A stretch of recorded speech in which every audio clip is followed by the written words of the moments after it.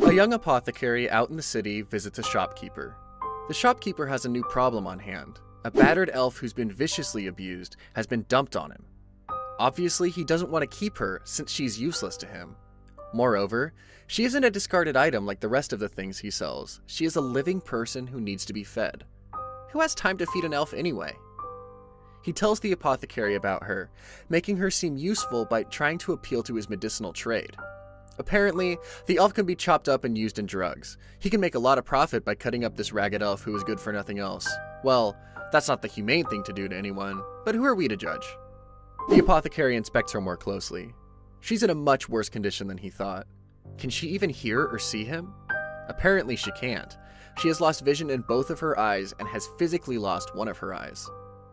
The rest of her physical condition was by no means any better, with whip marks on her body and most of her nails being ripped off. Although her hearing seems to be intact. What kind of a demon would torture this poor elf? The apothecary can't turn a blind eye to her. His medicinal trade and humanity refuse to let him go on his way like he hasn't seen anything. If he refuses to protect her and treat her, more dangers may descend upon her in the future. She might be bought and sold countless times, and abused in a way that can end up killing or maiming her. His inner dilemma is apparent on his face when he thinks through his decision. He doesn't have time to sleep on it either. He has to do something this instant. How much extra space will a tiny ragged elf like her take anyway? He lives alone, so he has a lot of space for the elf at his home. The elf starts mumbling something, which he can't make out. She must have forgotten how to form sentences or words, and only remembers how to scream when someone is doing horrible things to her. Her faint whispers indicate that she's mouthing the words go and home. So she has a home too. Where is it? Maybe 1,000 miles away, or maybe she doesn't even remember where her home used to be.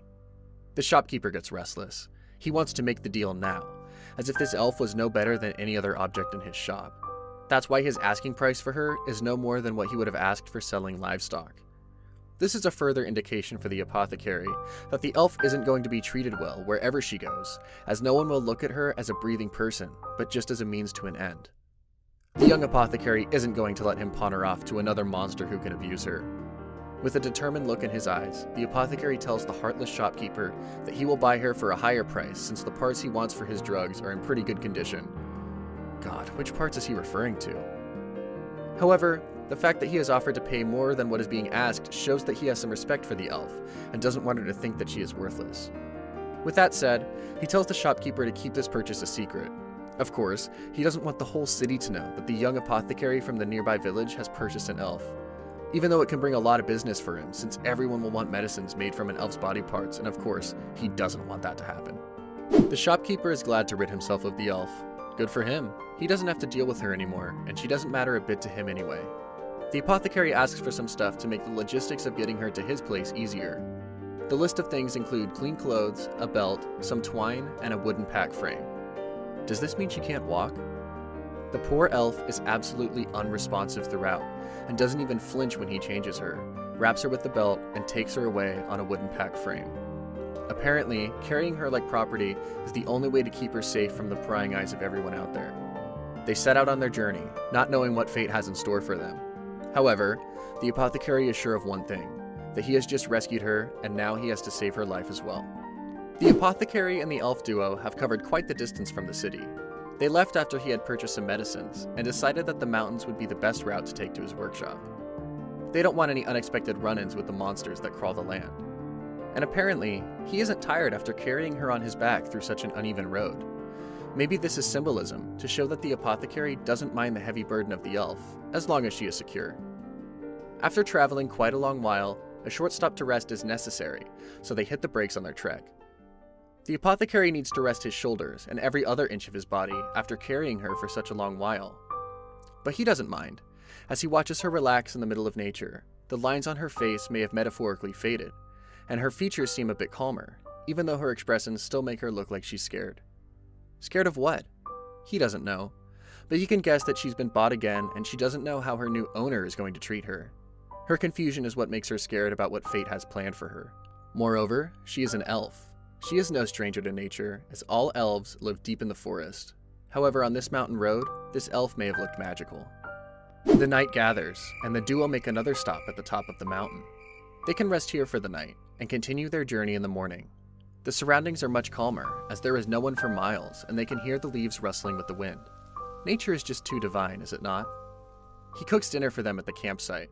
He feeds her himself, since she can't feed herself. Her limbs don't allow her to move her muscles constantly, and she has to depend on others for simple things like being fed as well. Her eyes tear up after he feeds her a hot spoonful in a hurry. She might be crying because this is a first for her, someone else feeding a slave like her and actually caring. Or maybe the food was just too damn hot. The night is long, and the girl develops a fever. She may be overwhelmed and tired, and isn't used to the nightly chill that has overtaken their campsite. Moreover, the apothecary is worried about the rest of her physical condition, since the infection from her wounds may lead to her getting a few limbs amputated. It's not like any of that is her fault. Why does she have to lose limbs? Life has been unfair to her, and he doesn't want to let it happen any longer. His protectiveness for her is a feeling that he has never experienced before either. He prepares a simple antibacterial drink for her, using all of his apothecary knowledge and a few organic ingredients. At least he is well supplied after a visit to the city. He pours the drink into her mouth and waits for it to take effect. She keeps mumbling, however. Her breathing becomes calmer. Treatment number 1 is a success, and he can finally close his eyes and lose himself in a dreamless sleep after such a long and exciting day. He wakes up to find her already awake. He tries to talk to get something out of her except for the mumbles. Of course, he wants her to talk as he wants to know the elf that he has taken charge of. Is she hungry? Is she feeling better? Can she even hear him? Nothing. Not a word comes out of her mouth. They have been together for almost a day. However, there hasn't been a single conversation between them. Of course that's not normal. He needs a trigger to make her talk, so he shoots his final shot. He names her Rejure, a name full of hope, a name that signifies his promise of healing her. Still, she remains unresponsive. He has missed his shot. No worries, he has time to make his charm work on her. He wonders if she can understand him, or if she will ever recover well enough to remember her original name. Only time will tell. However, he likes the fact that she isn't a nameless elf anymore. Giving her a name is the first step to make her realize that she deserves something much better than the treatment she has received. For now, they continue their journey on the same road, where he sees the first sign of their destination, and they finally arrive at the village where his workshop is located. This long journey ends, and another longer and harder one begins for them both. The first order of business when they reach the workshop is a bath for the girl. Even though she doesn't smell foul, she can really increase her hygiene game, and the apothecary is going to aid her in this. She must have gone without a bath for months, or maybe years, who knows? He takes off her torn clothes with no reaction from her. Is she a cold-blooded statue, or someone who just doesn't want to feel anymore? She seems to have turned off all the switches of her emotions. Maybe both, because he has seen the scars on her back for the first time, and they are enough to make anyone shiver. There are numerous wounds on her white skin, and all of them are ruthless. How can anyone be that harsh on a tiny, helpless girl like her? No one should go to such an extreme level, even with a person they hate.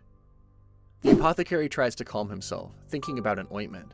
However, he can't keep his cool either, which is obvious by his trembling hands while he changes her bandage. He applies the herbal ointment he was thinking about on her wounds, covering them with special leaves so they don't leave any marks behind on her body. Her bandage needs to be changed every 3 days or so. Hopefully, it will help to heal her external wounds. Her outer wounds can be covered. However, what about the mental scars that she carries with her? What kind of an ointment will make those scars fade away? Suddenly, he remembers he has forgotten to buy some clothes for her. What is he going to cover her up with? A bedsheet? No, that's not good enough. He is the beloved apothecary. He can make use of his friendships. Thus, he decides to visit a friend's house. It is time for him to call in some favors from the good people of the village. However, he doesn't go empty-handed, as he has some gifts in mind. He visits a friend's house and gets old clothes from her for his new patient in exchange for these gifts. It's a fair deal, and both parties are happy. Rejure wakes up from her nap as he comes back with the new clothes. He dresses her up, combs her hair like she is a doll. She finally looks like a girl now. If this is the first time for her to be cared for like this, it is also the first time for him as well.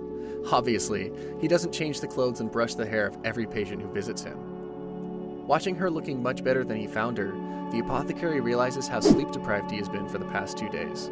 He has made some progress with her and deserves a few hours of rest. Keeping his immense sleepiness aside, he starts feeding Rejure. However, she starts trembling halfway. Is she feeling too cold? Or maybe too hot? What can be the reason? Oh wait, he realizes that she hasn't taken nature's call in 2 days. His obsession with her scars has deprived her of her basic needs. He carries her to the bedroom after dinner and understands her plight of eating liquid foods all the time. But she can't chew solid food because her teeth are in no condition to chew it. He might have to get her some dentures. Additionally, there's always the option of using a high potion, which recovers the body physically but reduces the user's lifespan because of the increased metabolism. He really is a workaholic, and takes his duties seriously since he falls asleep while thinking about how to make Regere better. Is his obsession just a scientific curiosity, or something more? She lies there, with her one eye open as the apothecary snores away. There is no rest for the battered elf anyway. He wakes up and realizes that he passed out last night. He finds her wide awake, sitting in an upright position on the bed. Will he ever manage to wake up before her? He realizes that he has left his field unattended for a couple days. Since he grows his medical ingredients himself, he needs to resume his work on the field. He makes her sit outside so she can enjoy the sun, as if she can even feel enjoyment anymore. He starts working, and after a while starts hearing sobbing sounds. Regere is crying, sobbing silently. He obviously doesn't know the reason behind her tears. How can he? He doesn't know what she's been through. He's a male human, just like her captors, who can't easily help her emotionally. He decides to keep working so that he doesn't make things awkward. It's just too soon for that. He can't go to her and order her to stop her emotions from flowing. Eventually, she stops crying. He works the whole day, until the sun is way down below the horizon. The apothecary reopens his store.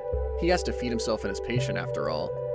A while later, a young girl appears at his door. She is Monet, the daughter of his friend who gave him the clothes for Regere. She usually comes for errands, however today she is simply here out of curiosity. She wants to confirm if he actually has an elf at his workshop. A child's innocent fascination can bring no harm to the elf, so he decides to let her see Regere. Maybe this will even distract her from her own thoughts. She gets really excited to see Regere seated there, and starts shooting all the childlike questions that reside in her little mind. Regere obviously stays silent throughout her interrogation. However, the apothecary keeps answering all of Monet's questions on her behalf. He doesn't know how truthful his answers are, but still, they're better than silence. He is simultaneously working on a special project as he tries to fix something for Regere. He wonders if she will like his sloppy creation. It is better than nothing, he figures. The next second, Regere has a flower crown on her head. That makes Monet giggle, giving words to a fantasy, saying that she is the apothecary's bride now. Hearing the word bride gets him to quickly dismiss her silly idea, and tells her that the elf is simply his patient. He is glad that Monet has treated her with warmth and a childlike innocence. Furthermore, would she have liked this flower crown? How would she have reacted if she could see it? He knows that the chances of returning her vision are slim, but he will give her the drops that he has. When can we finally get to see her talk? We can't hold back the emotions. The full recovery will obviously take a while, but in the meantime, he needs to look after her skin and give her eye drops as well. Giving her food that's edible and easy on the stomach is a top priority as well. A good massage and repositioning will help her with her blood circulation. All this time, he has also been working on her dentures by taking help from a few library books. He spends some time getting the perfect size, and poor Regere has to endure days of his readjusting her new teeth, but the end result is totally worth it. Regere has the perfect teeth now. He can finally check this thing off his bucket list. The apothecary decides to take help from a friend, since Regere's necrosis in the limbs is slowly progressing. Even though it's not normal for him, asking for someone's aid is the only option left in the cards. His deep thoughts about this course of action are interrupted by the arrival of the local cattleman, who has come bearing meat as a gift. He is thankful to the apothecary for helping him with his lower back the other day, and is here now to show his gratitude. He decides to preserve a portion of the meat and cook the rest. Meat for lunch and dinner sounds delicious after a long while. He cooks the tough part in the stew, and the tender part is cooked as the steak, with all the spices that can make anyone's mouth water. The food is ready, and he wonders how long it has been since Regere's had meat. Maybe a long while. However, thanks to the dentures, she can finally have some solid food. The moment of truth arrives as he feeds her the first bite, and her reaction is more than satisfactory. She loves the meat and starts stuffing her cheeks with the food, with no care in the world. Her cheeks blush and saliva drips down her lips. Looks like someone is enjoying their meal, which makes us thank God that she is in the right hands. The apothecary decides to write a message to an old friend, hoping that he can help him with Regere. Among the various methods of delivery, he only knows one, which is using the messenger crow. Using the crow may be the most feasible option, since it can be really fast with its flying abilities. He releases the crow into the air with his message attached. Hopefully, it will fulfill its mission. They start waiting for the response with every passing day. They go back to their normal life, where he works and Regere sits and watches. Monet comes over to visit her a few times as well. However, he notices that Regere has started gaining some of her responsiveness back, which is a great sign. He starts hoping that any day now she will start talking, until she falls ill, which is super surprising. He observes her symptoms, which are a fever, spasms, bloodshot eyes, and redness on her chest. His diagnosis tells him that these are the same symptoms as those caused by the bite of an obsidian spider. He looks at her, coughing up blood, and comes to the conclusion: someone has given her a slow-acting poison. But who? Obsidian spiders are large creatures with a potent venom that has been used in assassinations since ancient times. However, no one in the village knows about this spider for sure, and the shopkeeper from the city isn't this bright either. This leaves him with one suspect, her previous owner. Why won't he leave her alone? He knows that he needs to work fast, since the poison has just started spreading in her body, and saving her life is still a possibility. He cleans out her stomach, and gives her the herbs necessary to expel the poison. He encourages her to hang on to him, to her life, and not let go at any cost. This is when a pill-shaped object comes out of her body covered in gastric juice. Of course, it's not an actual medical pill. It is a thick husk with ancient writing on it and a curse mark. Whoever her previous owner was, he has dramatically held on to her. He thinks back from the time he found her with all her wounds, and now the poison. It looks like someone is telling her to go and die somewhere, where no one cares about her. Why does this person have so much hate for her? He feels an uncontrollable rage building up inside him, a red mist of fury which he has to keep in check since he has a patient to treat, a duty to perform. He has to work on the antidote for the poison, and to do that, he needs all the ingredients. One slight problem is that the ingredients can only be found out in the wild, and he decides to go hunt them himself. He turns to Monet and her mother, Anne, for help in this regard, requesting them to keep Regere with them and look after her. They readily and happily agree to help him out. However, since he's the apothecary, he needs to tell them what to do and how to treat her if her condition worsens. Out in the wild, he collects all of the ingredients and comes back successful after 2 days. He starts making the injection using a dragon fang, adding herbs and some of the poison from the spider to create the antidote. 2 days pass since he is out to collect the ingredients, and he hopes that Regere is holding up well in his absence. An apothecary should not be away from his patient in such a state, but this was necessary to save her life. Thanks to Anne and Monet's care, Regere's condition has not worsened. He injects the fang with the antidote into her shoulder, reassuring Regere that she doesn't have to worry about dying yet, since she is going to get better soon enough. Regere is drowning when she hears someone calling her. All the reassurances and kind words, and the kind helping hand that she sees gives her the power to fight the darkness and break all the shackles. She knows that it is painful and dark wherever she is, and she has to either get out of here or die a miserable death. She hears a voice calling out her name.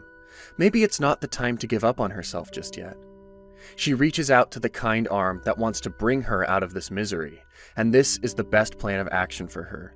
The moment she opens her one good eye, she finds that she can finally see light, after living in darkness for... She is unsure about the timeline herself. The antidote has worked wonders, with Regere not only regaining consciousness, but she has started to speak as well. Surprisingly, some of her eyesight is back too, since she can tell light and darkness apart. The apothecary doesn't know the exact reasons behind the miraculous vision recovery, but deduces that the antidote had a restorative effect on her eyesight with all the ingredients from the wild. He is extremely thankful for her recovery. However, he doesn't seem to understand why she won't give him any straight answers about herself. Where is her hometown? Does she even have a nickname?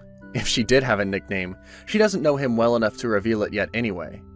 However, she seems to have lost all of her previous memory before arriving in the village. Maybe it's for the best, since she never had good memories throughout her life as a slave. It is time to make better and happier memories and leave the past behind. He should stop trying to remind her about the past as well, and encourage her to look forward to the future. She thanks him for saving her life in broken words and a broken voice. The hope of a good future in her tone makes him realize that not only did he save her, she saved him a little bit as well. What is it about her that affects him so much when he had never felt this way before? He doesn't get much time to interrogate Resare about anything important because a local farmer stops by to present the apothecary with another gift, a massive pumpkin. Do all of his patients keep dropping by to leave oversized gifts? He'll never go hungry at this rate. He decides to cook the pumpkin right away, or at least he wanted to, until Anne and Monet enter the workshop to check in on him.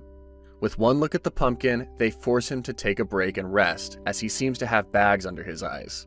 As a man of science, he should know that he shouldn't overwork himself while they prepare a pumpkin pie to celebrate Resare's recovery.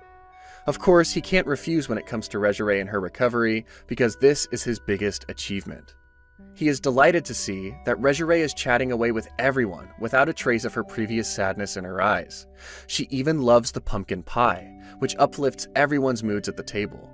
She is finally starting to look like a normal person who can live a more pleasant life, surrounded by good people. Maybe the fact that she was bedridden and stuck with poison until last night was a bad dream. He decides that he will help her physically first and worry about her memories later. Getting his priorities straight is important at this point. Unexpectedly, that's when his long-lost messenger, the crow, arrives, bearing a reply from his friend. His friend's reply is weirdly worded, where he agrees to play around with her, but not for free. No one wants to do something they're good at for free, which isn't totally inappropriate, as he has every right to charge a patient for treatment. He knows he doesn't have any other option if he wants Resare's limbs healed. His friend may be weird, but he is a damn good doctor. He'll worry about paying him later, as his friend can work on credit for him. He starts making travel plans since his friend lives further up in the north. The journey will take 5 days, and they will be gone for a while. He puts all of his valuables and dangerous chemicals in a sealed storage. Coming to Resare's winter wardrobe, he tries to make her fit into his clothes, which are too baggy, making him apologize to her for being a cheapskate. She may be an elf, but she is still a girl who must like to dress up well no matter what. Changing the topic, he suggests that they should write a reply to the friend. Meanwhile, he can think about what to do with her clothes. He knows that they will have to make a detour and stop at the city for a little shopping. He can't let the girl think that he's too broke to get her warm clothes. Additionally, he can't let her freeze to death on the road either. He has decided to do the shopping alone, as Resare will surely attract attention in the city. Moreover, he had told the old shopkeeper that he had sold the elf to another doctor the last time he saw him. He can't just show up with her beside him after lying to the shopkeeper, as he has to save his reputation as well. He walks throughout the city to shop for clothes, and while buying women's clothing is not as suspicious, buying their underwear is extremely awkward for him. He has to make up a story about buying all this stuff for a female relative of his, but no one's buying that story, are they? Even if they believed his story, he knows that he will never be able to forget their weird stares, ever. But he has to move on, and try to forget about this situation. Distracting himself, he loads his horse with all the shopping bags and starts moving towards his workshop. His horse has slowed down with all the weight of the clothes and food, but he reaches back somehow. Thankfully, this day is finally over for him. The morning of their departure arrives, and it is a chilly day. Thank God for all the codes, or else they would have frozen to their deaths. Resare wears the white clothes that he bought for her, and he's proud that they fit perfectly. Maybe he should consider an alternate career as a personal shopper and stylist. She's also wearing a necklace with a magic sensor in it, which is important to keep a track on her. However, the apothecary is sad that she can't appreciate her clothes with her own eyes, since her eyesight is not completely back. One day, her eyes will light up with the way she looks, and he will make sure of it. Their plan is to walk north for half a day, cross a forest, and go towards the nearest portal place. It sounds simple enough, but he has to carry her all the way, as she can't walk so much. She's apologetic about the fact he has to carry her, as she is so heavy. However, he doesn't mind, as she isn't as heavy as the ingredients he always has to carry. The apothecary and the elf have a long journey ahead, and they have been walking for half a day. They haven't made much progress, as he is trying to be careful and avoid dangerous routes. They have to pick up their pace if they don't want to be stuck on the road for more days than expected. They have decided to set up their camp early as it's getting dark, and carrying her is kinda tiring for him.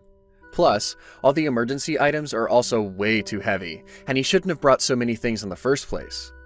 While deciding the place for the camp and making all the arrangements, he realizes that this is the first time since he cured her from the poison that they are able to sit down and have alone time, just the two of them. What are they even going to talk about? This might just be the perfect opportunity for them to get to know each other better. This is the first time that Regere has started a conversation, and she begins with asking him his name. Of course, it has been a long time since they have been living together, and she still doesn't know what to call him. He doesn't want to tell her his name yet, and asks her to call him Apothecary since this is his job. Without digging any further into the matter, she accepts his unclear reply and calls him Mr. Apothecary. He is worried that she will try to dig deeper into the matter, but surprisingly, she has accepted everything without any further questions. He doesn't want them to get attached or have such personal knowledge about each other, since their relationship will only last until he has healed her and sent her back to her home place. The next morning arrives quite soon, and they have to resume their journey. They walk through the depths of the forest towards their portal place, and their spirits become higher as they can finally see an end to their long road. Longer journeys are too tiring for everyone, especially when you are on foot. However, their luck isn't too great when it comes to avoiding danger, so they encounter a king grizzly who is quite fierce and troublesome without their winter rest. How are they supposed to deal with it? The apothecary may have been able to fight it off one way or another if he was alone, but he can't risk putting Regere's life in danger by making any rash decisions. But does he even have a choice? The options are to finish off the king grizzly or die at his hands, and his decision is clear when he puts a hand on his blade. If he's smart about it, he can easily catch the monster off guard and save himself and his traveling companion. However, he is distracted by a voice coming from behind him. Is there another king grizzly out here? Fighting off one of them is doable, but dealing with two at the same time is impossible. But this voice doesn't sound like King Grizzly's, as it's neither a cry nor a song, just a clear, resonant voice. He is shocked to turn around and find out that the voice belongs to Regere. What is she even trying to do? His questions are soon answered when the bear calms down after listening to her voice. It returns to the bushes, leaving the duo alone, where the apothecary is still shell-shocked. This is the first time that he has ever seen Regere act like an elf, a resident of the forest. He asks her outright if she can talk to animals, as this question is too important to just let go. However, he doesn't push her to answer, as she looks confused herself. She doesn't know what she did, since she was just trying to calm the bear down as it looked scared to her. What other cool abilities does she have hidden behind her traumatic existence? They continue their trek, hoping that they don't come across more monsters and animals. However, they are in the middle of the forest, and it is obvious that they can't avoid all the different creatures that have made it their home. This theory is proven when they encounter a giant snake in the middle of the forest. The snake is massive, and it might be the reason behind the bear being so scared. It does look terrifying, and such mutated creatures seem to be appearing quite often in the forest, which may be due to the influence of bad mana. The apothecary has been theorizing about the snake the whole time, until he realizes that they can't ignore the snake. It is huge enough to cause damage to the nearby villages, and he can't let this happen. His decision is finalized when he puts Regere down and takes a sip of the strengthening potion. This makes his body stronger, however he needs a better weapon to fight a mutated creature like this one. He takes out his blade and applies vibration magic on it. Coupled with a strong weapon, he brings down the giant snake beast in a matter of minutes. This apothecary can be a great hunter if he ever decides to leave the field of science. He knows that the snake has managed to wound him, but it isn't fatal. This wound isn't going to ruin their trip, so they decide to move on and be done with this weird road as soon as possible. The apothecary has to make sure that the snake wound wouldn't cause any problems, so he gives himself an anti-venom injection. As a doctor, he knows that precaution is better than cure. They finally arrive at the valley city of Kalga on the second evening after leaving the workshop. They have made good time, despite coming across different kinds of obstacles on the way. The city of Kalga has the nearest portal. However, teleportation is not everyone's cup of tea, and he is worried that Regere might get sick because of it, so he decides that they will get a place to stay at the North City where they will be teleported to. Even though portals are a convenient way of traveling, they are quite expensive. Peasants can't use portals as easily, so they are mainly used by nobles and government officials. He is aware about all the problems and getting the portal license, and that the operators are mostly unsympathetic and calculating since they get troublesome customers. Plus, they earn a lot of their money from bribes. It sounds like he doesn't trust these operators much, but he is willing to use their greed to their advantage. Reaching the portal office, they find the operator to be a bit too judgmental, who is looking at Regere with a scowl. After a few minutes of silence, he refuses to serve Regere, as she is a long-eared species. The apothecary can't believe his ears, and tries to reason with the operator, saying that she is just a patient looking to get treated. However, the officer is stubborn, and tells him that he can still tell that she is an elf by looking at her skin color, eyes, and hair. However, he can get a special goods transport permit, which will cost a bit more. The apothecary is shocked and angry with all this discrimination against other species that became common about 80 years ago. But he knows that Regere needs her treatment, and he will never let anyone get in the way just because of her race and make him treat her like an object. His anger becomes obvious when he asks the operator to figure out a way to skip all the paperwork. The operator can see that his anger can be dangerous, so he agrees to let them go through the portal instantly. They leave happily, as they have managed to come to an agreement, while the operator is glad that he is still alive, since he thought that the apothecary would kill him at some point. They are transported to North Vale, a town further north, in a flash, where they start searching for lodging right away. They deserve a night of peace and quiet after so much frustration. They manage to get a room with one bed, which is cramped but good enough to get some sleep. They have a nice meal at the lodge, but they aren't to stay up for long, since they fall asleep as soon as they lay down on the bed, as they are both extremely tired from the long travel and the effects of the magic waves of the portal have finally caught up with them. When he wakes up, the first thing he sees is Regere snuggling up to him. He looks at her up close and finds her looking too innocent in her sleep. He gives in to her cuddles and decides to sleep in a little longer and enjoy the peace and quiet before he has to face a brand new day again. The apothecary wakes up confused after he has a weird dream where he has to dress Regere up as Santa Claus. The whole dream is still unclear to him, but he knows one thing for sure, that it is not normal at all for him. The duo has breakfast at the lodge a few moments later and head out to shop before resuming their journey. He has tried to maintain a respectable distance with her after this morning's dreamy episode. Maybe she just slipped into her dream after all the cuddles. They leave North Vale on a deer carriage, which is an interesting choice of transportation and not as tiring as walking. They still have a half a day's journey ahead of them before they can reach his friend's place in the mountains. How far is his place exactly? It feels like they've been traveling for months. They have yet another chance to have a conversation before reaching their destination, so Regere asks him why he is so nice to her. This question has been bothering her, since no one has ever treated her so well before. However, she isn't sure if he's even going to tell her his reasons, since he even refused to reveal his name to her. Although the apothecary has guarded his personal information until now, he decides to give her a little of his backstory, so he tells her that his life was also saved by someone, just like her. He was abandoned as a baby, and he would have died of starvation until a demon picked him up and saved his life. He knows that if someone hadn't stepped up at that time, he wouldn't be alive sitting in front of her. This is why he couldn't just turn away from her after he saw her in a helpless state. He feels that everyone deserves a chance to be saved. Regere understands his reasons and is extremely impressed with him as well. He changes the topic, telling her about the clothing of the far eastern land called kimono. Regere doesn't mind this change in conversation either, and is actually interested to know more about kimonos. When did kimonos become an interesting topic of discussion? However, the apothecary finds himself fantasizing about her in a kimono. This weird desire to play dress-up with Regere fills him with a sense of guilt, as she is his patient, and he shouldn't be having such thoughts about her. He really needs to control his imaginations if he wants to maintain a platonic relationship with Regere. The deer carriage is stopped at the foot of the summit, as they have to walk the rest of the way up. Putting on their snowshoes, they begin their journey when the apothecary starts feeling a bit feverish and fatigued. The long journey is finally catching up to him, and it's high time this little adventure comes to an end. He isn't sure if he's feeling unwell because of the snake venom or the cold.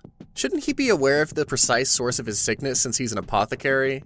The weather isn't helping his condition either as it starts snowing. Not being able to continue, they find an opening in the rocks to wait out the blizzard. The apothecary apologizes to her for ending up in a little cave. However, the poor elf thinks that even the change in the weather condition is her fault. Someone needs to tell her that the weather is not in her control. The apothecary's fever refuses to let up while they wait, and the blizzard only seems to be getting worse. They might just have to spend the whole night in this opening. He isn't too happy about sleeping on the cold floor, however, he doesn't have any choice but to rest a bit. So, he goes to sleep, perhaps dreaming about a warm bed with fluffy pillows. The snow settles the next morning, and they continue on their way. However, the apothecary is still sick and is making far less progress than he hoped. Moreover, his vision seems to start getting blurry as well. The situation gets more desperate, so he decides to send a rescue signal to his friend. Honestly, he should have done it a few moments earlier, but better late than never. However, the signal he sends is really weak, while his condition worsens even more. It looks like he's about to lose consciousness. Regere is worried about his condition and wants to help him one way or the other. She remembers about the pendant that he had given her and activates it. The pendant has a signaling magic, and hopefully it works since they don't have any other option. A few leagues away, on top of a cliff, a masked person spots the signal coming out of the pendant. The apothecary wakes up in a comfortable bed, thinking all of his hardships were just a dream. But he finds out that it was all a reality when he spots his demon friend Adam in the room. He is glad to see his old friend after such a long time. He is soon filled in on the previous day's events and how they were picked up by Adam's servant. Adam scolds him for sending a weak signal that did not indicate their location properly. Of course, if he hadn't sent Gouache, his servant, to rescue them, they probably would have ended up freezing to death or been eaten alive by snow leopards. He is also told that his elf girl is fine, while Adam continues to scold him for overworking himself, trying to fight monsters and not working on his mana. This surely has been a memorable morning for the apothecary. He can only hope that he won't get scolded the whole time he stays here, or else Regere might think that he is just a child who gets reprimanded all the time. The apothecary is clearly fond of Adamska, an ex-human, who has devoted his life to his extensive research about the body. He stocks fresh parts and conducts ethically questionable medical magic experiments, just because he doesn't know how else to satisfy his curiosity. A man of science only craves more and more knowledge. However, all of this does not mean that Adam is a bad demon. The apothecary has known him for a long time and can vouch for the fact that Adam is just weird and not evil. And unlike him, Adam is perfectly capable of handling Regere's arms and legs, which is basically the whole point of making this tiring and life-threatening journey. Adam is happy that the apothecary is fine, but coming straight to the point, he inquires about the money. He obviously means business, which is understandable. The apothecary shows him all the shiny coins that he has brought, which makes Adam happy as he won't have to worry about stocks for a while. His inner curious medic is also excited to be able to work with elf bones after a long time. Starting the treatment, Adamska starts to inspect Regere with his Alma, which is an innate magical ability linked with his soul that he has mastered with extreme training. Regere passed out during her examination, but thankfully she regained consciousness in time for dinner. At the dinner table, Adam tells the apothecary that Regere's condition is quite interesting, for lack of better words. Continuing his diagnosis, he also reveals that the damage to her skin and internal organs will heal naturally, but her limbs and eyes can cause some problems in the process. Even though her right eye has recovered, someone has intentionally blocked her sight with mana. But who could it have been with such evil intentions? On the other hand, her left eye is a lost cause, which cannot be fixed even with a replacement. Furthermore, her limbs have a corrosion spell on them, and are really infected, so the things are pretty intense in that department. It looks like someone intentionally does not want Regere to be better at all. However, one positive point is that Regere has the metabolism of an elf, which is slowing down the deterioration of the limbs, but this still doesn't make her condition any better.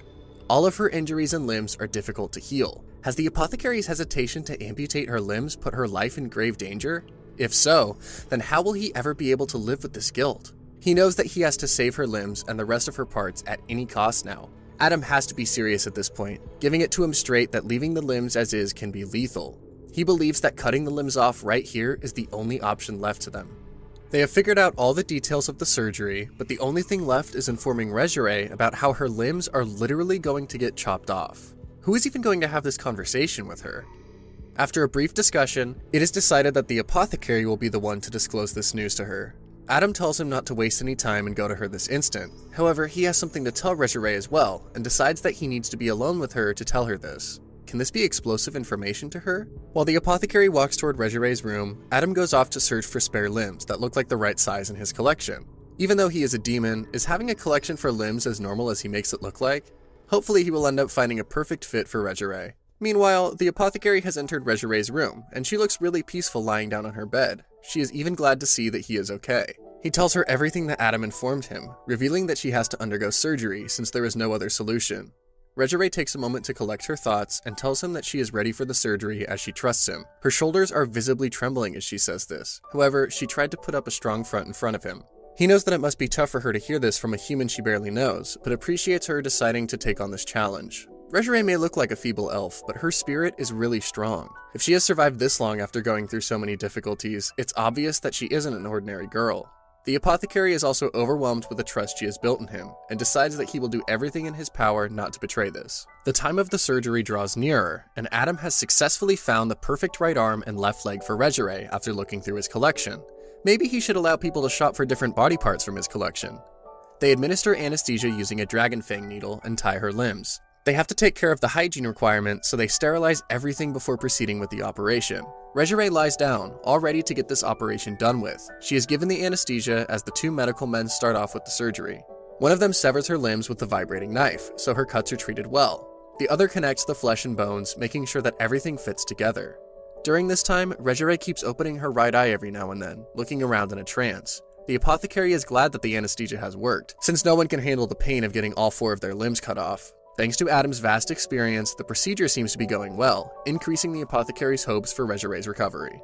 The operation has been a great success, thanks to Adam, who was able to grasp the position of the nerves and the bones perfectly with his magic. Moreover, the limbs that he chose from the collection for her looked okay on her, not making her appear ghastly. During the whole time, the apothecary notices that Adam keeps muttering some things to himself and giggling as he looks at her limbs, but he tries to pretend that he didn't see that for his own sake. After all, no one wants to admit that their friends are weird. They leave Regere to rest for a while, until Gouache calls them back when she has finally woken up. She is glad that the surgery is finally over now, even though all the lightness feels weird to her. She can't feel her limbs just yet, and she might be going through a lot of pain for some time. However, she is finally safe as all of the corrosion is gone now. Apparently, she also has to do some recovery exercises for the nerves and mana channels to work properly.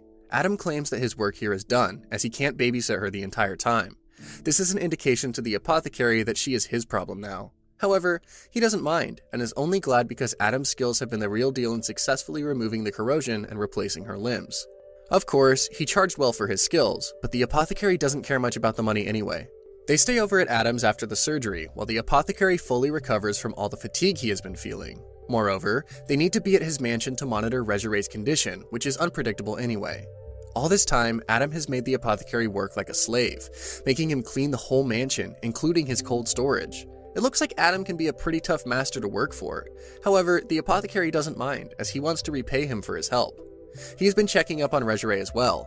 During one of their routine checkups, he inquires about the dentures, which hurt her a bit, but she seems fine. He gets really excited watching her fingers move, but Regere can't share his sentiments as she is still unable to feel any sensation in her fingers. She can at least pretend to be happy, can't she? The nerves in her fingers have started to wake up, even though her eyesight and sense of touch aren't fully recovered yet. However, it still gives him hope that she will eventually be able to move her new arm if they continue the exercises. As the days pass, Regere's nerves finally start to connect, so it's decided that it's time for them to finally return to the apothecary's workshop. Are they ready for yet another journey already? Before they have to leave, Adam checks up on Regere one last time to make sure that the new limbs won't be causing any problems.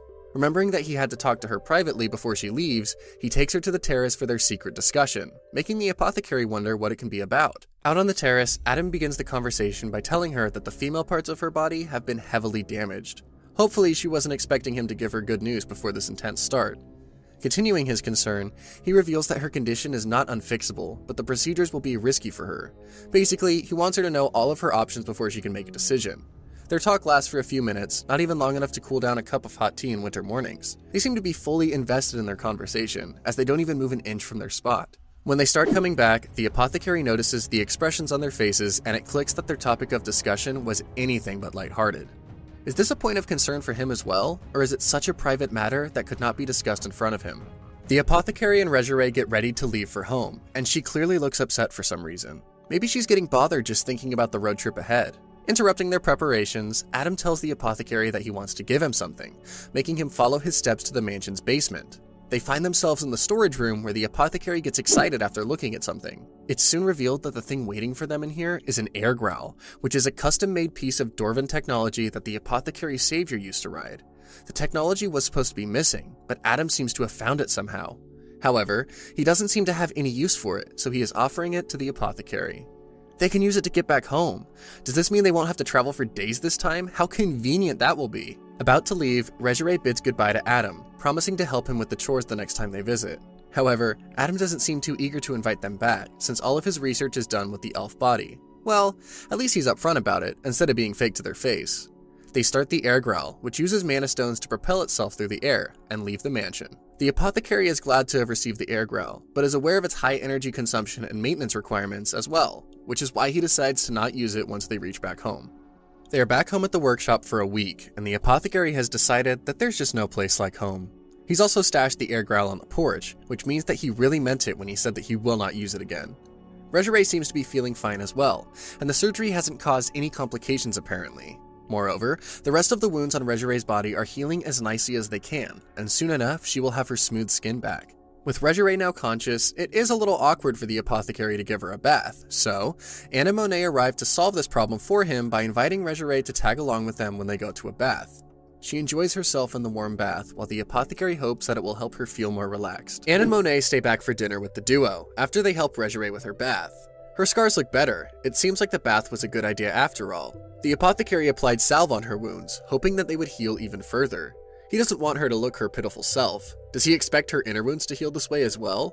He also has another thing on his agenda, cutting Regere's hair. The apothecary is not an experienced hairdresser for sure, but he knows that cutting her is necessary for her to come to terms with her identity. She has grown out her bangs to hide her face and wounds, but there is no need to do that anymore. Furthermore, the apothecary has also made her an eye patch to protect the sunken left eye.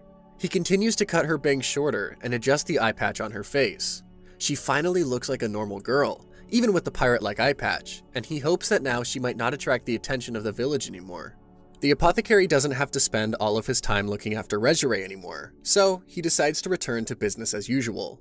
Now he can take care of other patients who can pay for his services. Plus, he highly enjoys doing his work, and his long vacation is finally over. He works in his workshop during the day, giving out medicines to the needy or checking different patients who visit him. In the meantime, Regere rests outside and hangs out with nature, while absorbing mana from the atmosphere to replenish her magic. After all, she is a magical elf, and has mana throughout her body. After he is done with work, the apothecary helps Regere with some exercises for her limbs. He wants to accelerate the process, so he stimulates her muscles with electric and vibration magic. The process is obviously really painful for the girl, but it has to be done. Furthermore, there is a new determination in her eyes, which she had never seen before. It looks like she actually wants to be better now, and doesn't wish to just die a meaningless death anymore. The ragged elf has finally decided to give life a chance, and he will help her achieve it. The duo has steadily continued their recovery exercises, and not every day is a good day for them. One day, it seems like they're doing good and making progress, while on other days, it feels like they're stuck in one place with no improvement. But one thing is for certain, they are not going to give up hope. During this time, Regere has worked a lot on her speech, and her words have become much clearer. They can communicate with each other by having real conversations now, even though her memories are still blurry, but that's the headache for another day. Today it's time for another one of their sessions, and the apothecary instructs her to try bending her wrist and the elbow, since he wants her to get back her movement abilities in her joints. When Regere tries to do this, her hand starts glowing, and the apothecary is taken aback. She is actually using magic with her hands now, and it feels surreal for the apothecary to witness it. Regere explains to him that she wanted to give him a surprise, but she couldn't control her magic as he had held her hand for the first time, which is why her magic has shown itself to him without her permission. It looks like she felt something a lot more after making physical contact with the apothecary, and whatever it was, it must have been a magical sensation. She looks rather happy after making this mistake, and reveals that she had gained control of her hand this morning. The first thing she started doing was practicing channeling magic through her newly recovered hand. She must have missed feeling magic on her fingertips all this time, and now she can use it whenever she wants. Having so much power in her hands after not being able to use them must be a great feeling for her. The apothecary is shocked by the pace of her recovery, but is proud of Regere for putting so much effort into her exercises. Only her determination has allowed to find so much success in such a short span of time. The apothecary has a delivery from the local craftsman, and is delighted to find that his order is just how he imagined it. Is this another one of his oversized gifts from the villagers? Moving on, he asks Regere to try it, and it's revealed that the mysterious object is a wheelchair.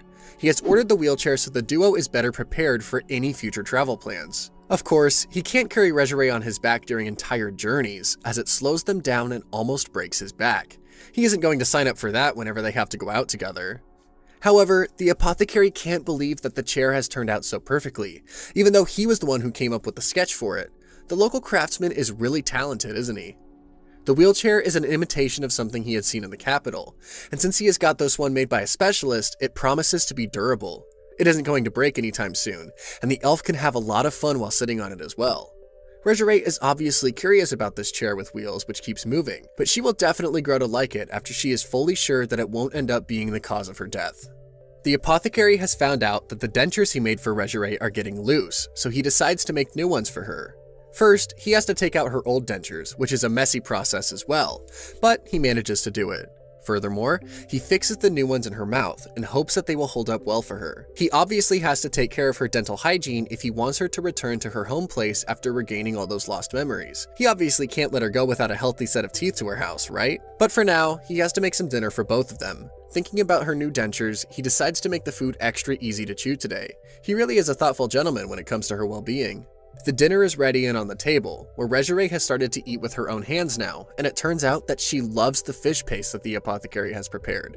He really does know how to make an elf's mouth water with his amazing recipes for peculiar dishes. Even though Regere doesn't have full control of her hand, she can move her arm a bit, so he lets her eat by herself as practice. She looks really happy to finally be able to carry the food to her mouth on her own, but the apothecary is feeling left out. After all, he was the one who had to feed her for months, and suddenly he doesn't have that job anymore. It's a bittersweet feeling for him. The apothecary gets 2 extra days off from the workshop every month, and he decides to use it to help Regere. He knows that she can use magic, and figures it will be a great idea for her to replenish her internal magic reserves. Plus, he needs a holiday as well. Keeping this in mind, they have decided to rest and recharge at a place filled with mana, which is located not too far away from the workshop either. This is their mini getaway, where there is not a soul around to disturb their peace. She sits on her new wheelchair, while the apothecary pushes it from behind. It is a little wobbly, but it makes their traveling much easier. It is also a big help to the apothecary's back, which doesn't have to carry extra weight for miles. His limbs are probably thanking him for his idea right now. They have found the perfect spot to have lunch, so they take a break in the middle of nature. A picnic sounds delightful at this moment. Regere's heart is filled with gratitude and love for the people in the place where she has found so much care, and now she desires to stay here forever. The apothecary couldn't have imagined a scene like this a few months ago. He knows that she is recovered enough to go back to her home when her memories come back, and when that happens, his duties will finally come to an end. Does this mean that he doesn't want to take care of her anymore? However, he has realized that he should make his plans and intentions clear with Regere before she grows too close to this place and himself, as he doesn't want to break her heart when she eventually does have to leave forever. The apothecary can't stand the silence and calm of the forest and begins talking with a deep emotion in his voice. It looks like he is finally going to reveal a chunk of his past. He tells her that he didn't help her out of the goodness of his heart, but rather for his own selfish reasons. His opening statement is a bit confusing for the elf, so he really needs to be more upfront about what he is trying to say. Regere has never heard him talk like this, so she is a bit dumbfounded while he continues to tell her that he has killed demons, elves, and dwarves with his hands. He only became an apothecary and helped her to atone for his own sins. He feels like a hypocrite and a fake who has killed countless people and now pretends to be a good person. He doesn't understand why he started telling her his whole life story, when he only wanted to suggest that they should start looking for her hometown. Maybe he finally wanted to tell her everything he has ever done. Or does he expect her to hate him for all the crimes he has committed against her own kind? The apothecary suggests that she should keep her stay with him short. It looks like he doesn't trust himself with her, or doesn't want his evil heart to influence her good heart in any way. Regere doesn't know how to react to his confession, but the only thing she knows is that this person has put an immense amount of effort into caring for her when they didn't even know each other's names. Not everyone out there is so kind to someone like her. He didn't have to do all those things for her, but he did. He could have just given her a few medicines and waited for her to get better, but he did everything in his power to save her life. After all, who else will travel all the way to the north for her? Even though she doesn't have any memories of her past and has no idea about his past either, her body and soul are fully aware of how caring he can be. She knows her intuition is right, and she has to listen to what her heart is saying. This is why the first thing to come out of her mouth in response to his suggestion is that he saved her life. She isn't going to be scared of him after hearing his backstory, since she has only seen the kind version of the apothecary. A person's past sins don't define him for the rest of his life, when he clearly feels guilty.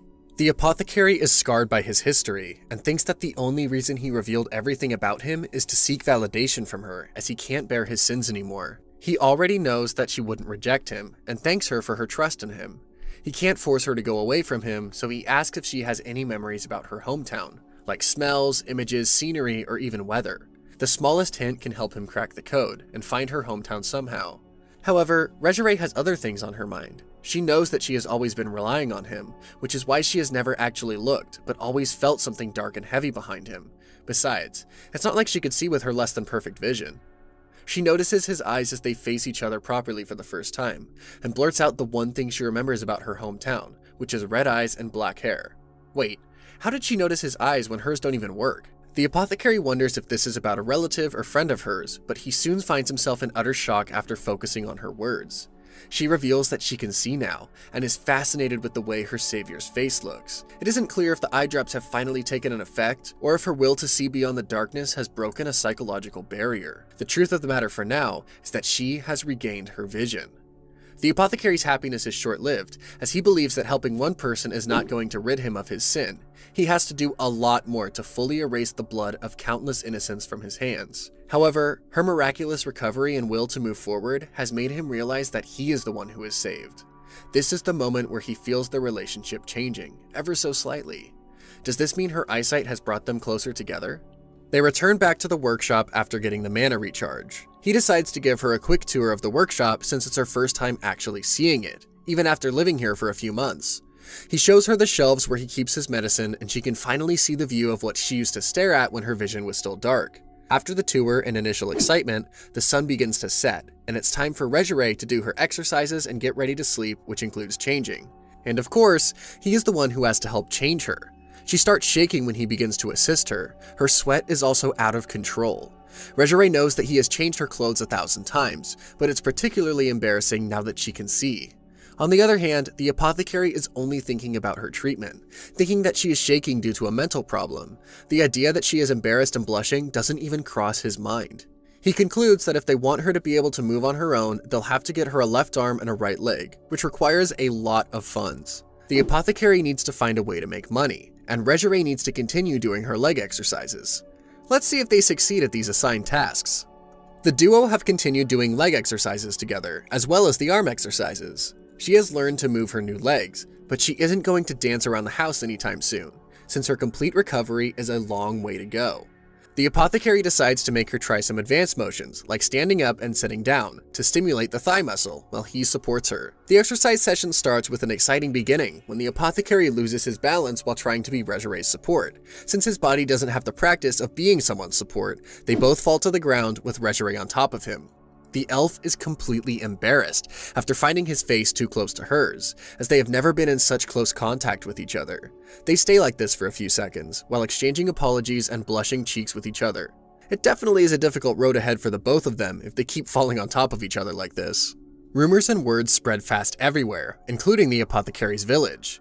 Everyone has heard about Regere regaining her eyesight, and this good news is appreciated throughout. The first visitors to offer their congratulations are Anne and Monet. The little girl is so excited to meet Regere that her mother has a hard time convincing her to make a detour so they can grab something for the elf. Regere is sitting outside on the patio when the apothecary leads Anne and Monet there. The elf instantly recognizes her old friends and is happy to see that they have brought a bouquet for her. Monet tells her that they have gathered the flowers on their own for her, since she can see now. Regere knows that the flowers are ordinary, but the feeling behind them was too deep to ignore.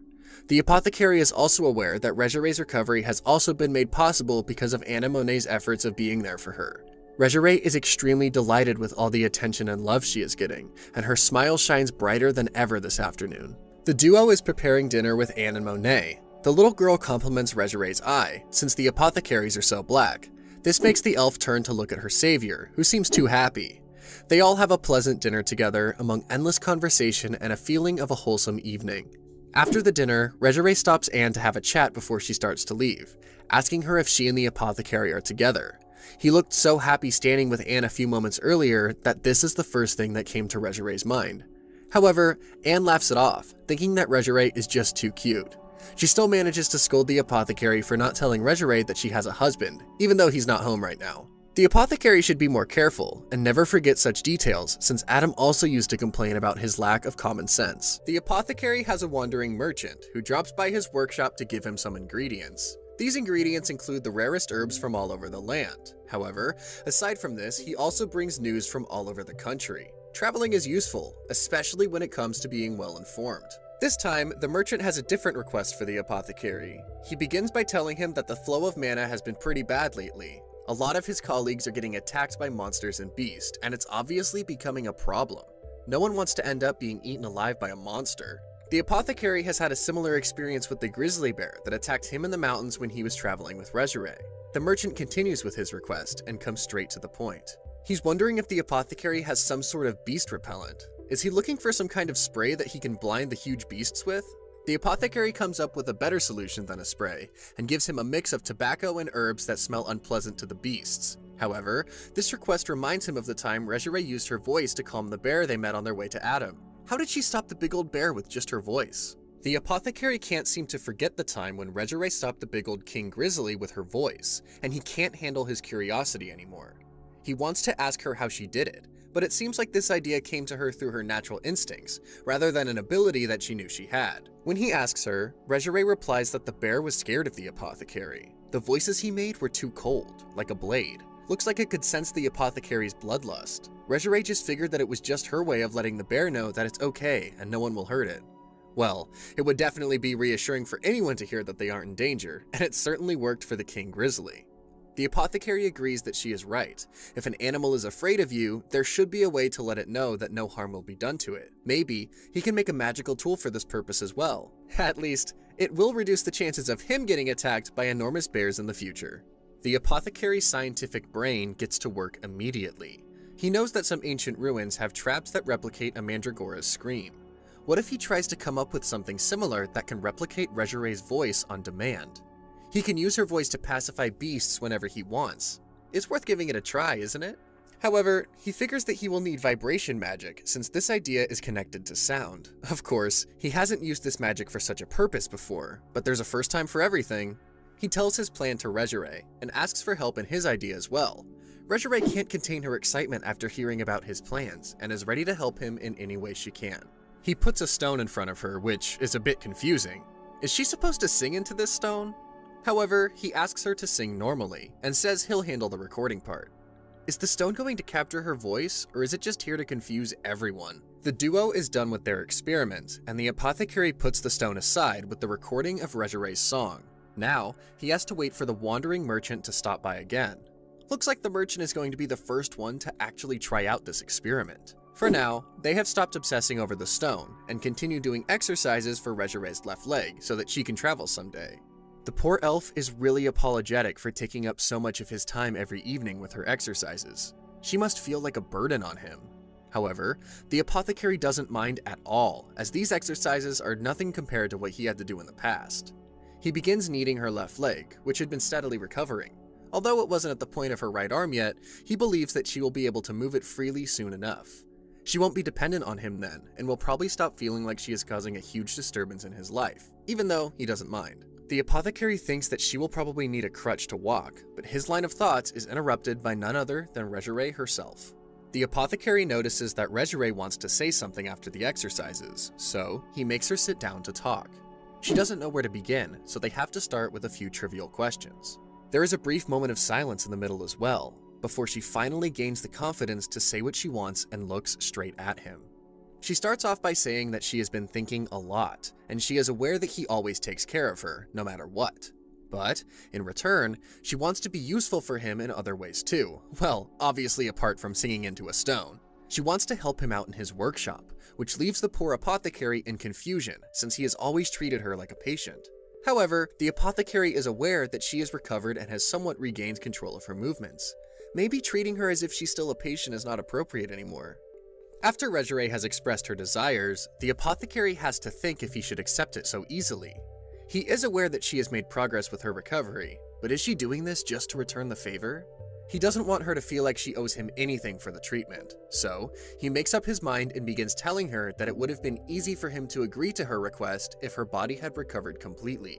The elf knows that she can't use her magic or limbs that well yet, and he can't give her work when she is half sick. He has to apologize to her for turning her down like this, but it had to be done. He promises her that he'll make sure she is able to work someday, and he will definitely let her work with him when that time comes. She decides that she will improve health-wise and in other departments as well, so she isn't as useless anymore. After this, she has a drastic change in her attitude and starts doing as many things as she can without his help. Thank God for her right arm that still works. Even though he doesn't want her to force herself, he knows that she has become unstoppable now. He still manages to help her with potentially dangerous activities. However, she has stopped asking him for any sort of help completely. She has a determined look on her face while she searches for things she can do all the time. For instance, she even imagines mana flowing from her fingertip into the flower, so she is even practicing to get her magic back forever. 4 months pass by, and the apothecary is in his shop trying to work on the next recording stone delivery for the merchant when he hears Regire's voice.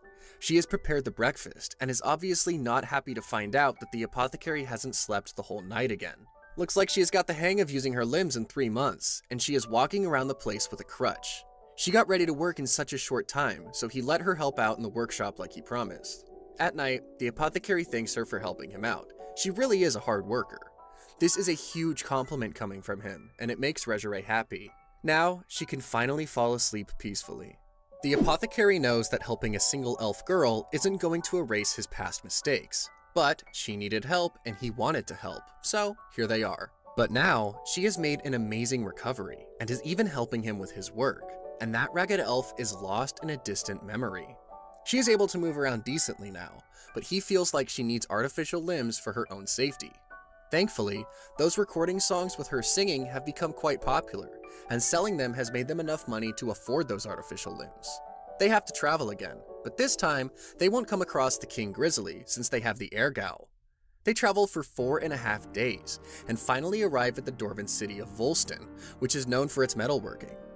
The apothecary has an old friend living here who hasn't replied to his letter, which makes him worried, but he still decides to head over to the forge. He is relieved to find the blacksmith Madrilli at the forge, but asking her to make the limbs is a challenge like no other. She hates elves, and is the only person who can get the job done. He has to spend the next few days trying to convince her.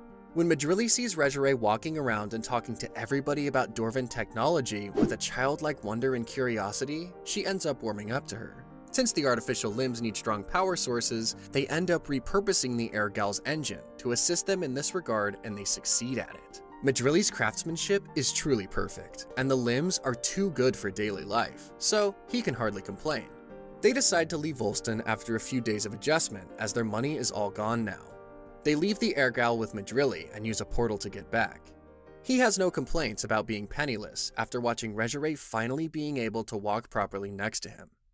On their way back home, the apothecary overheard someone talking about the recording stones they have been selling. Are they famous already? This person isn't just talking about how wonderful these stones are, but is also spreading the rumor that they come from a priestess in the east who has all the power to subdue animals and magical beasts. The apothecary can't stop thinking about what he heard, even after reaching back home to the workshop. He doesn't want these rumors to cause a huge problem for him and Regire, and thinks that he probably shouldn't give the next batch of stones to the merchant right now. However, his thoughts are interrupted by an elf who shows up at the workshop. This is clearly not a friendly visit, but an attack. The elf's bloodlust was too strong to be ignored by him, but he managed to overpower her. Regire rushes over to them as soon as she hears him interrogating her, but this is when the other elf's animosity vanishes into thin air, which makes him loosen his grip to release her. The intruder is now in tears. She runs to Regire and hugs her.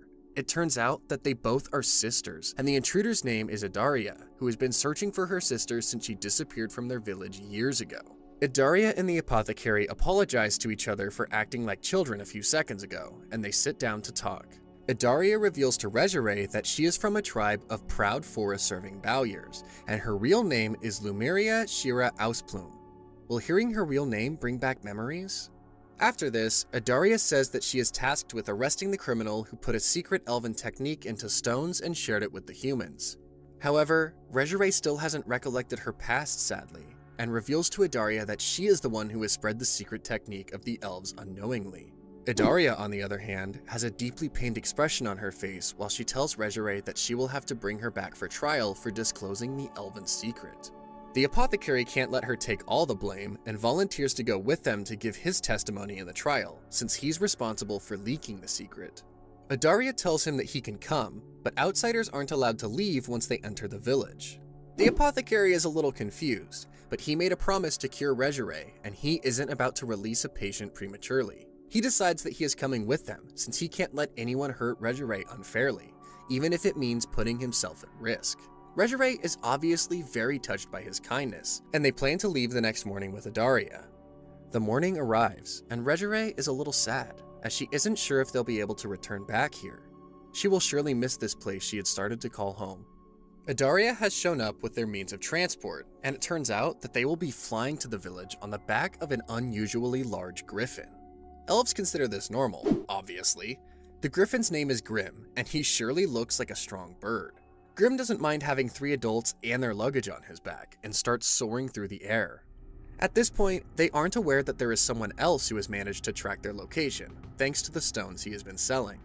This person doesn't look like he will bring any good news for them, since he is interested to find out where those long ears live. Coming back to the trio, they headed west from the workshop and past the mountains. They find a place to camp until the next day, since Grim needs some rest as well.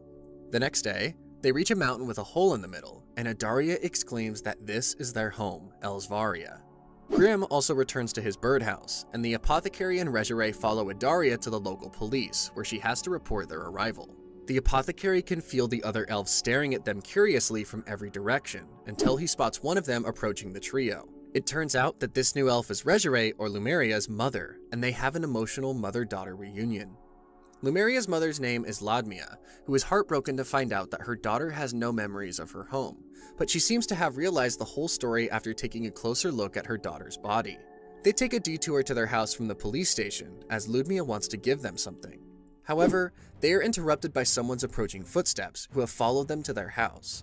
This person is asking Adaria why she hasn't reported to the station even though Grim is back. The man's name is Shakna-sama, and Adaria apologizes to him, and it looks like this man is her boss. He looks at the apothecary and Lumeria, and his face is quickly filled with scorn and hostility. The apothecary is glad that he came, since Lumeria could have definitely not handled this alone. Shakna-sama is not pleased that Adaria has brought a filthy human, and he immediately sentences both of them to death. Adaria is shocked to hear this, since she never expected her sister to be murdered like this. The apothecary surrenders, as he believes that trying to escape will only put everyone's lives in danger. He has a few tricks up his sleeve anyway, but for now, he and Lumeria quietly accept their fate and they are brought to the police station. The duo is put in separate cells without questioning, and Adaria is the one who has put the locks on their doors personally. A few days after they are imprisoned, some people with a deep hatred for elves attack their home. Shakna, the chief of police, is targeted first because of his past. Adaria releases the apothecary and Lumeria from prison.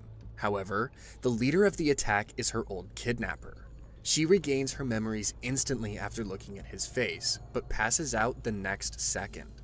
The apothecary is deeply injured after fighting against the intruders as well.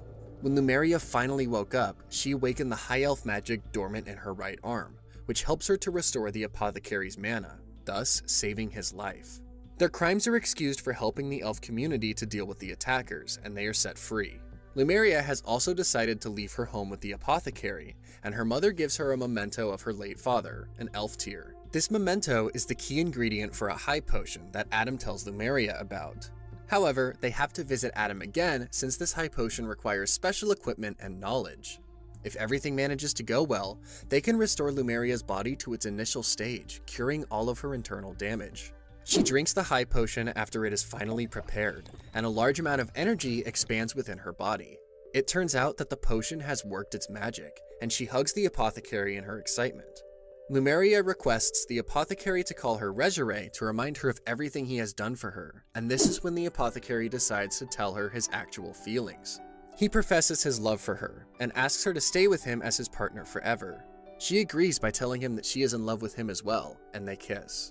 Things get hectic for a while after this, until one day Adaria finds the noble who bought Regere from the kidnappers, hurt her a lot, and finally put a curse on her, and she makes sure that he gets an appropriate punishment. When Regere hears about this, she only says that she can finally forget now, and they can continue living their life with the apothecary going on occasional trips to gather medicines. Regere has also started to cure people with her healing magic. She has become so popular, their small village has turned into a full-blown town. The apothecary and his ragged elf have settled down with children of their own, spending the happiest times of their lives together and bringing this very emotional and moving tale to an end. Well guys, that was quite the story. What did you think? What other mangas or manhwas would you like for us to cover? If you know of any like this one, please let us know in the comment section because we're always looking for new stuff. I hope you guys enjoyed the story of the Apothecary and the Ragged Elf. Thank you so much for sticking with us till the end. Don't forget to like, comment, and subscribe for more, and consider checking out the other stories on our channel. Once again, thank you so much for watching, and I'll see you in the next one.